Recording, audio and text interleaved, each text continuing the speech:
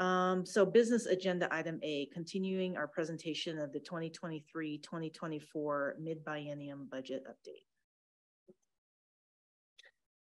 Thank you, Mayor. Next slide, please. Next slide. Thank you. Tonight, we continue the mid-buy budget review with an overview of the capital improvement program and other funds. Per the budget calendar, budget meetings are scheduled during the month of October and November, with the budget ordinance scheduled for adoption on December 4th. The second public hearing is scheduled on November 6th. In addition, the public can submit comments throughout the process. I would like to recognize Adolfo Bailon, City Manager, Maya Andrews, Public Works Director, Casey Stanley, Parks Director, and Caitlin Graham, Financial Analyst, for their assistance with this presentation. Next slide. This slide provides a summary of what the capital improvement program looks like and how the budgeting works. The three capital funds are Parks and General Government, Transportation, and Surface Water Management. These capital programs are maintained as a multi-year budget due to projects typically requiring more than 1 year to complete. As a result, the capital programs are reconciled and updated on an annual basis to make certain resources are available to fund ongoing and potential new projects. Next slide, please. To date, the current revenue sources for capital projects are minimal. The key operating funds, General, Street, and Surface Water Management, provides limited funding for capital projects after covering operating expenditures. The funding fluctuates year to year depending on the financial status of the funds. The other funds identified on the slide are restricted to specific purposes, and 2 of the funds are currently obligated to pay debt service first. The city needs to continue to explore other external revenue sources such as grants. Without adequate funding, the delay of maintenance or improvements on capital assets increases future maintenance costs, may shorten the asset's life, and may reduce the public benefit. Next slide, please. This table identifies the capital projects and budgeted expenditures for the Parks and General Government CIP. The revised amount in 2023 and 2024 is $9.5 million and $1.2 million respectively. The expenditures are led by Seahurst Slide, design and engineering work related to the future maintenance facility, and the acquisition of Lakeview Park from the Highline School District. Next slide. Funding sources for the capital projects are led by grants, transfers, and other city funds, and use of fund balance. For the next part of the presentation, I will hand off to Casey, Parks Director.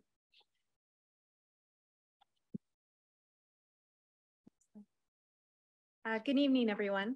The following capital improvement projects have been presented to Council in 2022, and most of the projects have been completed, and a few are will be completed in early 2024. Next slide. Oh wait, sorry, stay there. The Mosier Memorial Park is located at 430 South 156th Street and is the city's only sports complex. Over the last few years, the complex has been closed to sport field use. In March of this year, we were able to open Field 1 to a new multi-purpose turf field, but had to keep the north and south multi-purpose fields closed until they could be repaired after the construction project and a full season for the new grass to mature. The project includes improvement to the stormwater system for all the fields, the park, and the parking lot. New parking lot design, a new turf multi-purpose field for Field 1, which includes a soccer, baseball, fast pitch, and lacrosse. New restroom and concession building, and new lighting scheduling system. The sports complex will be fully opened in March of 2024, and more details for the grand opening will be sent out in January of 24. Next slide. The Burien Community Center is located at 147006 Avenue Southwest and is the city's main community center for all activities and all age groups. This project was to replace the oldest of the 2 HVAC systems at the Burien Community Center, which was exceeding its life expectancy. The goal of the project was to maintain consistent heating and cooling and ventilating in the half of the building to strive to meet the energy shelters requirements of the hazard mitigation plan. Next slide. The Lakeview Park is located at 422 Southwest 160th Street and is a 2.8 acre neighborhood park and offers a new toddler playground, older youth playground plan for replacement in 24, a basketball court, open lawn area, picnic spaces, and a dog park. The city has leased this park from the Highline School District since 1983, and it's in its final stretches of purchasing the property. Next slide. The park's facility and restoration capital improvement program funding is to support major park projects and facility deferred maintenance projects. It's important to maintain infrastructure regularly to prevent more expensive replacement investments sooner than necessary. The funding comes from the King County Park Levy Fund that is allocated to King County cities. The projects that happened this last year were tuck pointing of the Burien Community Center, Town Square Park planning enhancement, and the Mosier backstops and fencing replacement project. Next slide. The Parks and Facility Planning Capital Improvement Plan is funding to support plans and studies necessary to allocate future capital funding, obtain grant funding, and begin construction work. Many times these plans are required by state and federal agencies or regulations. Next page.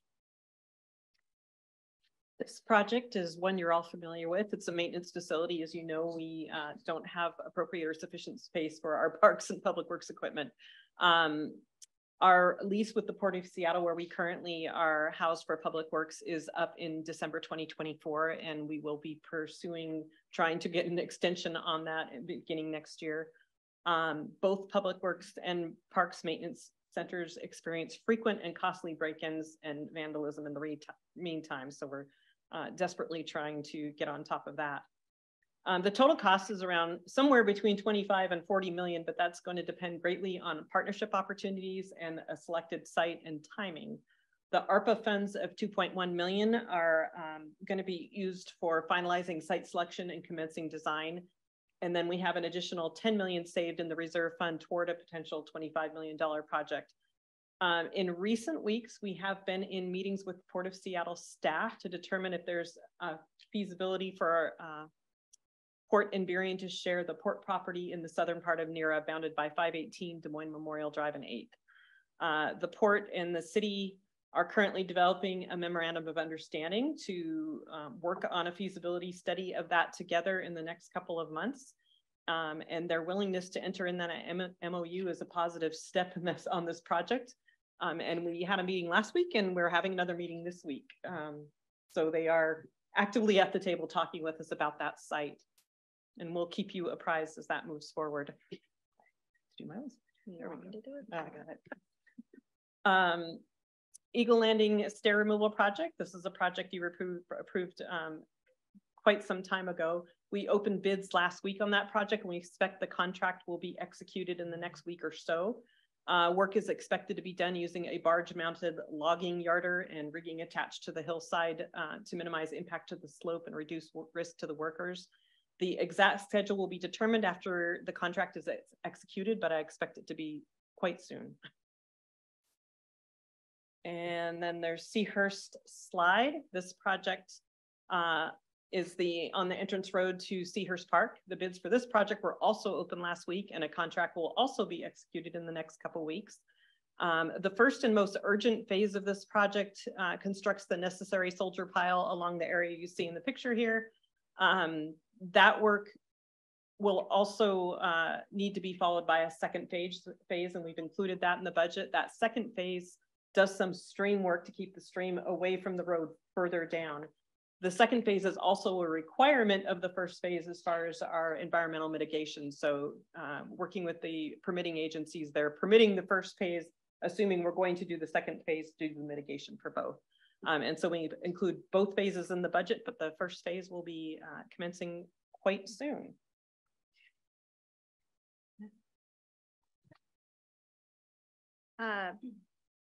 The Manhattan School Park is located at 18386 4th Avenue Southwest. The city is currently leasing this property from the Highline School District to offer a park in the south part of Burien. The city is in the process of replacing a 20-year-old playground and its assets, the benches and tables. We hope to have this project, it will be starting at the beginning of January or be completed by the beginning of January. Next slide. The following capital projects are new projects proposed for 2024 budget and either had not been started yet or in the beginning stages of the project. Next. As I mentioned earlier in the presentation, the Parks Facility and Restoration Capital Improvement Program Fund is to support major parks and facility deferred maintenance projects. It is important to maintain the infrastructure regularly to prevent more expensive replacements, investments sooner than necessary. The fund comes from the King County Park Levy Fund. The following projects are planned for 2024. We're replacing shelter roofs down at at Seahurst Park. And we're repairing or removing aging buildings and asphalt repairs. The Lakeview Park, which I mentioned earlier, located at 422 Southwest 160th Street. As I mentioned, we are in the planning stages to replace the 5 to 12-year-old playground, the picnic tables and benches. And we hope to have this project kick off at the first quarter of 2024. Next. The Parks Facilities and Planning Capital Improvement Plan will continue to fund the Parks Recreation and Open Space Plan that we hope to have completed by March 2024. The funding for the Burien Community Center structural design to comply with the seismic standards and the hazard mitigation plan, which we are currently in the contract negotiation phase right now. Funding for the Hilltop Master Plan design, which is in the development of goals and themes concept for the park phase.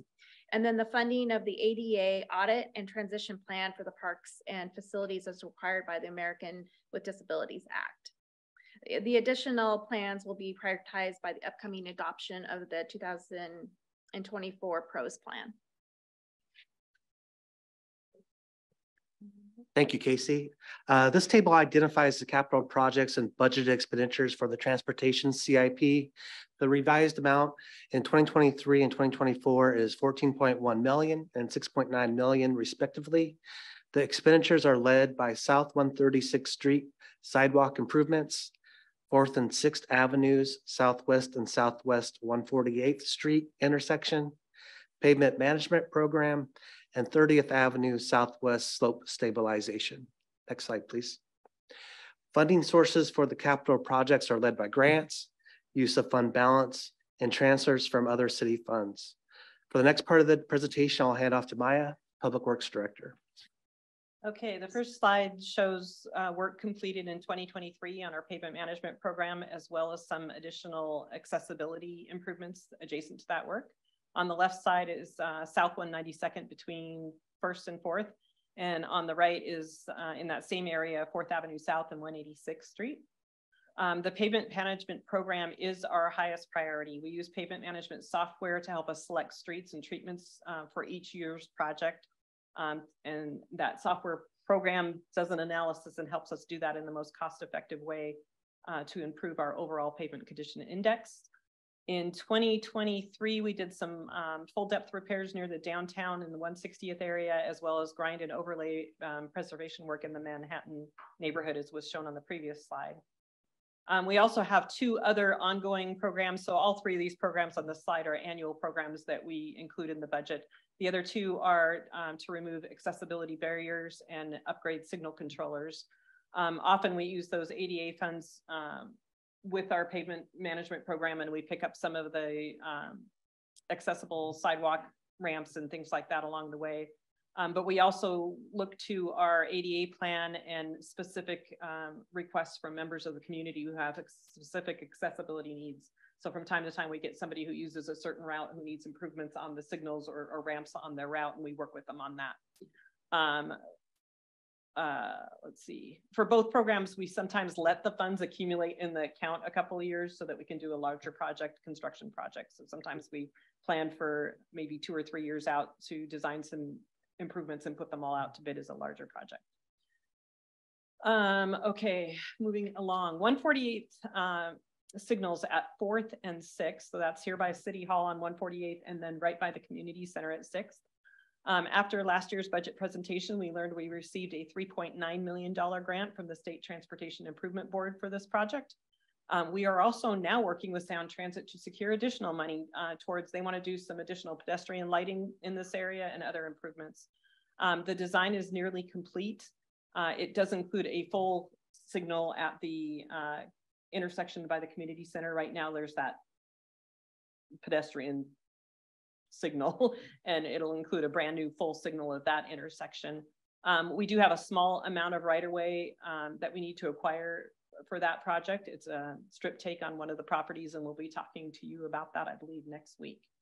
But that project is moving along, and we hope to be in construction soon after we get the right-of-way. And then, can I get the next? There it goes. See if it stays there. Okay. This is the 4th Avenue Southwest Sidewalk Project.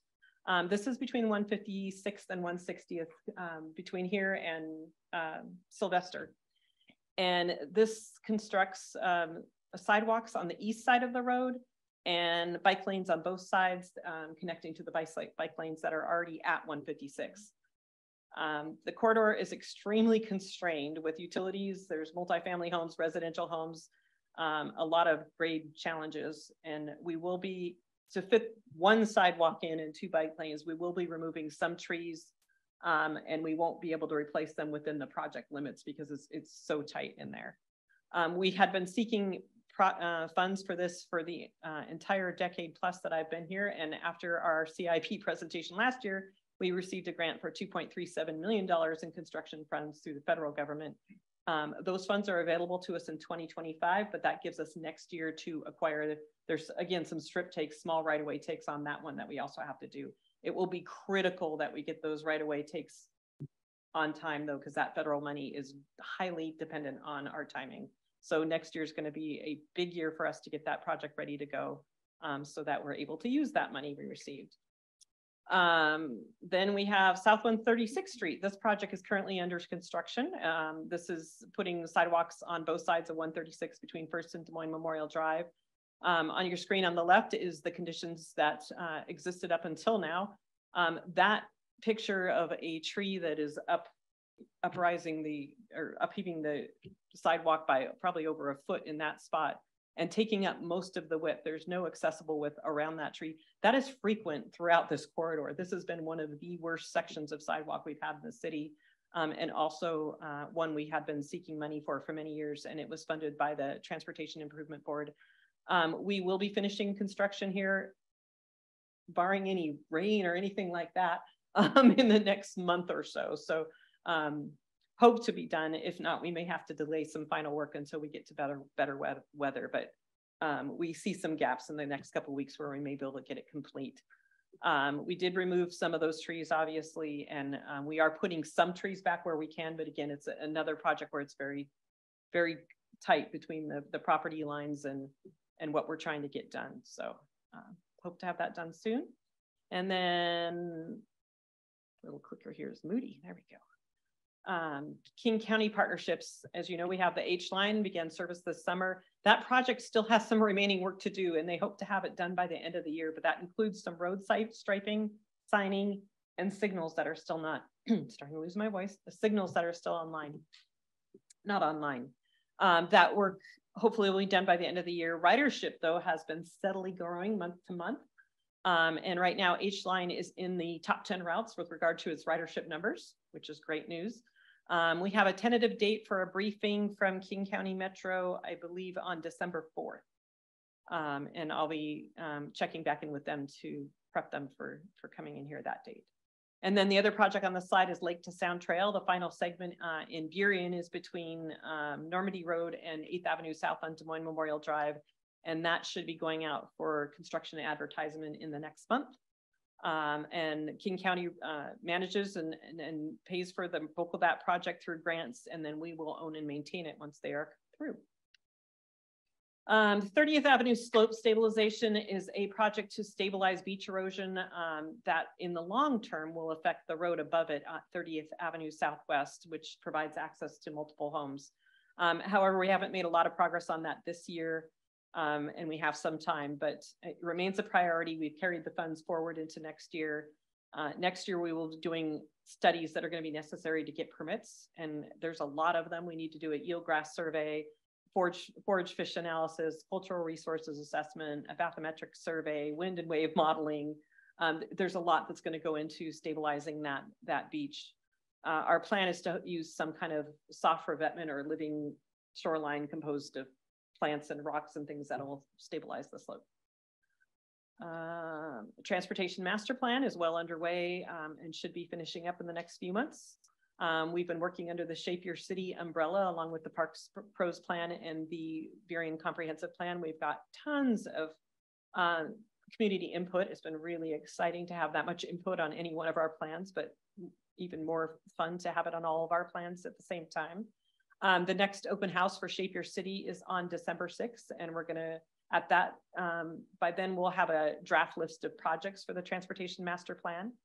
And we're gonna be doing some more outreach about the December 6th event in the coming month, or coming weeks, I should say. And it's currently posted on the Shape Your City webpage, information about that. And then this is another project, oops, let me see if I can, there we go.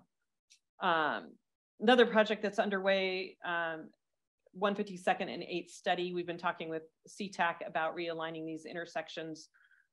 We already did a project with the Port of Seattle, the NERA pilot program, where we talked about the safety issues at these 3 intersections. But the city of CTAC has asked us to do a little bit further study on them. We haven't actually started it yet because City of SeaTac is still getting some funds to contribute to the project, but we should be doing that soon. It actually will land nicely with our work with the port on the maintenance facility because these improvements are along that frontage, and how this road works will affect whoever develops there. Will have to work within the design of how we want to do this roadway configuration. So whether it's us or a different developer, we'll be doing some work around these roads. Okay, this one is a little bit, we talked about this briefly after CIP was presented last year. So last year I came in and said we applied for 2 crosswalk grants. One was at 116th near Evergreen, and one was at 21st and 152nd. We did not get the grant for 21st and 152nd Southwest. And that was the one I had put in the budget. So this year we swapped them around, and we put this one in because we did get this grant. So this is $639,000 grant we got for a hawk signal, which is one similar to the one at Mosier on 156. And we will be starting design in the coming months. And we're coordinating closely with the development of the new high school. And then the 4th project that we got grant money for after the CIP presentation last year was a $200,000 request from the new Safe Streets for All federal funding program. And that was for a road safety action plan. The significance of the road safety action plan is that once we have the plan, we're eligible for a huge bucket of federal money for safety projects, but we have to have adopted a local road safety action plan first. So this is a step that's necessary to get access to that money. The plan is specifically about safety. It looks at reducing fatality and serious injury accidents. And it's focused on data from crashes, maintenance logs, and traffic violations. So it's a very specific type of plan. It's not as broad as the Transportation Master Plan, but very much a safety plan. So now I'll hand it back to Finance Director to give you an overview of the Stormwater Fund. Thank you, Maya. This table identifies, next slide, please. This table identifies the capital projects and budget expenditures for the surface and water management CIP. The revised amounts in 2023 and 2024 is $6.6 million and $350,000 respectively. The expenditures are led by Miller Creek enhancements, South 140th Street and Des Moines Memorial Drive trunk line, and the residential drainage improvement program. Next slide. The funding sources for the capital projects are led by contributions from other local agencies, transfer from the Surface Water Management Fund, use of fund balance, and grants. For the next part of the presentation, I'll hand off again to Maya, Public Works Director. Okay, so the first project here is our residential drainage improvement program, which we call RDIP. And we have 2 projects that are under design right now. One is the Meritage Pond repairs at South 168th Street and 3rd Avenue South. This repairs some erosion likely caused by burrowing animals actually, but that erosion is progressing onto private property from the city's property. And it's also causing the pond to fill up with sediment. So we're going to be cleaning out the pond and doing a little wall along the edge there to deal with the erosion issues. And then on the right side of the screen is another project. This is a flooding project on 21st and 119th Southwest. This neighborhood has flooding in both backyards and some basements, and this project was received a flood control grant of $371,000. The project was delayed. We thought we were going to do it earlier this year, but it was delayed due to some utility conflict issues, which we've now worked out. So now that those have been resolved, we're going to be advertising for construction in the next few months. And then 20th Avenue South, this project is complete. This project was completed earlier this year. It replaced about 1,300 feet of failing pipe on 20th between 120th and 124th. And this was a project listed in our previous storm drainage master plan. And this project is another one that you've seen before. This is Miller Creek. It's currently under construction. If you've driven down Des Moines Memorial Drive, you've seen the construction work going on. This is a partnership between the city of SeaTac, the Port of Seattle, and Burien. The port has contributed money financially. We also received a State Department of Ecology grant on this project. And SeaTac is paying for the crossing of the creek where it crosses Des Moines Memorial Drive. And that project, also, it's running a little behind because the procurement for steel pipe has gone long and it caused us to miss a fish window. We're bumping a little bit into next summer's fish window. So a lot of the work will be done before then, but the final parts of the project won't be able to be complete until summer of next year. This project is also was designed as part of the NERA pilot program. It provides stormwater infrastructure for existing and future development on 140th. The project is fully designed, but needs some final permitting work before it's ready to construct. I'm suspecting this one will be a springtime construction project at this point. And then finally, the Stormwater Management Action Plan. This one's nearly complete. The plan was a requirement of our current NPDES permit. We're responding to some requested edits from ecology with regard to our plan, and then we need to put it out for CEPA review and complete it. So it should be complete by the end of the year. The plan selects a specific subbasin and develops an action plan to improve water quality in that subbasin and with the idea of reducing harmful effects of stormwater runoff. Interestingly enough, our next 5-year NPDES permit begins in next summer, and it's going to require two things at this point. It's going to require us to start implementing a project off of this plan. So in the next round of budget, we'll be proposing which projects need to get funded in that 5-year period. It also is going to require us to do a second SMAP for a different subbasin. And again, that's in that next NPDES 5-year window. So we'll have to do a second one for another subbasin. So this is feeling like it's going to become, as a result of the permit requirements, it's going to become an ongoing annual capital program is my guess. So now I'm going to, I guess, we're going to pause for a moment before we pass it back to the finance director to discuss some of the other funds in the mid-buy process and see if you have any questions or comments on what Casey and I have covered on transportation, parks, and stormwater. Okay. Deputy Mayor. First of all, thank you both for your presentation. You're excellent government employees, and I appreciate the in-depth analysis and awareness of where we're at and where we're moving toward. I was especially interested, Maya, I'm sure you would guess this, in your news on the public works facility. And I'm wondering if there's anything we could do as a council, elected to elected, to let the Port Commission know that we're eager to make this happen, to see if there's anything we can do on that end. Let's see how this meeting goes this week and see if we get moving on a memorandum of understanding, and we can report back at one of the next 1 or 2 meetings probably and just see where it's going. But I felt very positive about them reaching out and scheduling multiple meetings in this last couple of weeks. So I'll keep you posted on that. Great, thank you. Thank you. Other questions? Councilmember Sarah. Oh, I'm sorry, actually, can I call on Councilmember Garcia? I think you're written, then we'll go to you. I'm sorry. Councilmember Garcia. Thank you, Mayor. Great job from both of you and from all the staff behind you, especially on seeking grant funding for all the projects. It's really exciting to see so much invested all across the city. So this is more of a thank you. And there is one comment more for maybe for long-term next year, potentially to add to this type of presentation, which is a sort of mapping of where these investments are in the city. I, for the most part, see the address and pretty comfortable seeing where these are going. But I think it would be very helpful for the council and our city, our public, to be aware of where in the city these capital improvements are happening as we move forward. So thank you very much. Great job. Councilmember Garcia actually said very similar to what I was going to, which is first of all, just how much the two of your departments do and for how much of Burien that you're just covering little neighborhoods, roads that people don't know need anything done, and except the people who live there.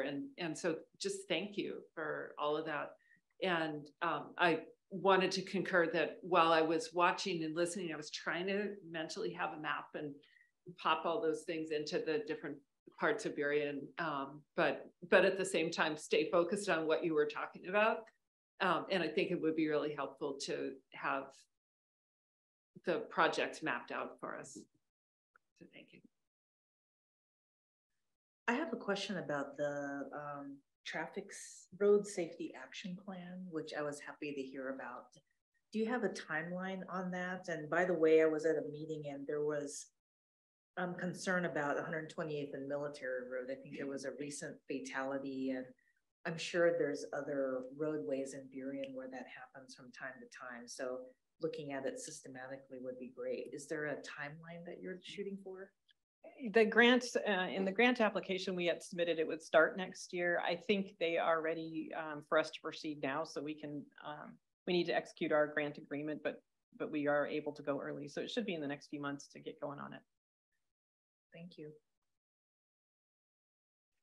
Other questions, Deputy Mayor?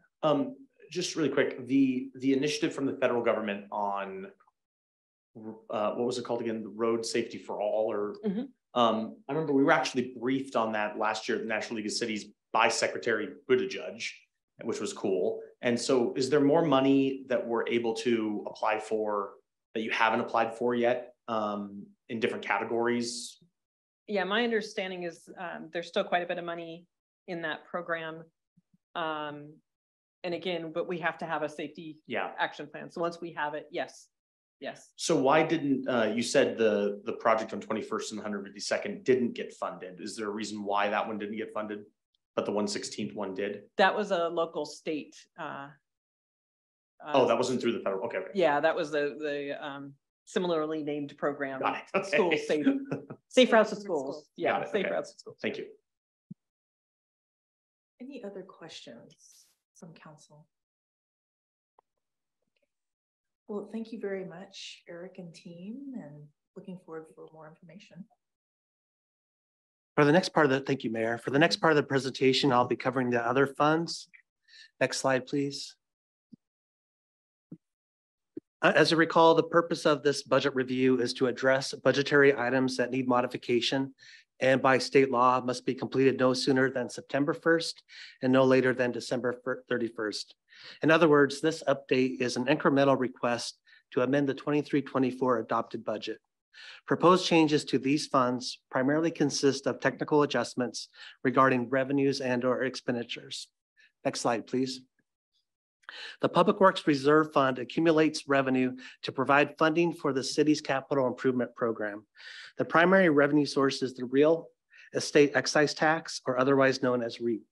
The revenue estimates are reduced due to the rising interest rates that have resulted in a decrease in the housing market demand. Capital contributions are increased in both 23 and 24 to fund capital projects. Next slide. The Equipment Reserve Fund provides funding to replace vehicles and equipment at the end of their estimated service life. The fund receives transfers from the General Street and Surface Water Management Funds. In 2023, the transfers are increased for both street and surface water management to cover the cost of an upgraded truck replacement. This purchase will lead to an additional plow and sander during the winter season. Next slide. The general fund contributes funding to the Art and Public Places Fund. These funds are used to acquire, repair, and maintain works of art. The remaining expenditure authority from 2022 was previously carried over into 2023 and reflected on this chart. This was approved earlier this year via the housekeeping budget ordinance. Next slide. The Capital Projects Reserve Fund is exactly as the name suggests, a reserve to fund capital projects. In 2023, the capital contribution is increased to fund the Parks and General Government Capital Improvement Program.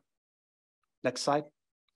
The Transportation Benefit District Fund is just funded by the $20 fee on vehicles that are registered within city limits with the purpose of funding debt service on prior street overlay and current street overlay projects. In 2024, revenues are reduced based on the current trend. Next slide. The purpose of the State Drug Enforcement Forfeiture Fund is to account for state seizure funds received by the city. The use of these funds is restricted to purchases that will enhance the city's ability to investigate drug-related crimes and incidents. There are no expenditure changes. The changes are beginning and ending fund balance adjustments based on the revenue and expenditure activity in 2022. Next slide. Like the prior fund, the purpose of the Federal Drug Enforcement Forfeiture Fund is to account for federal funds received by the city. These funds are also restricted. There are no expenditure changes. The changes are beginning and ending fund adjustments based on the revenue and expenditure activity in 2022. Next slide. Like the prior fund, the purpose of the Federal Criminal Forfeiture Fund is to account for federal funds related to the participation in a federal task force. This was the new fund that we created last year per the budget. These funds are also restricted. There are no expenditure changes to this fund. The remaining expenditure authority at the end of the year will be carried over into 2024. Last slide. Next slide. The debt service fund collects the resources necessary to pay the principal and interest on long-term debt. Only debt service and related costs are paid from this fund. The primary changes are related to beginning and ending fund adjustments based on the revenue and expenditure activity in 2022. Next slide. This concludes the presentation of the Capital Improvement Program and other funds. And are there any questions? Any questions for Eric? Okay, Deputy Mayor. Just to say thank you for being on top of this and such an excellent finance department. I just, you know, this is always moving and changing. And you mentioned, could we actually go back to the slide about REIT? REIT, yes. Yeah, about REIT. Public Works Reserve. The first one.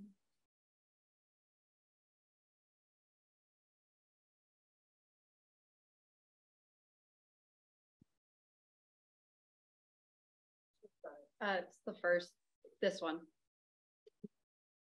Thank you.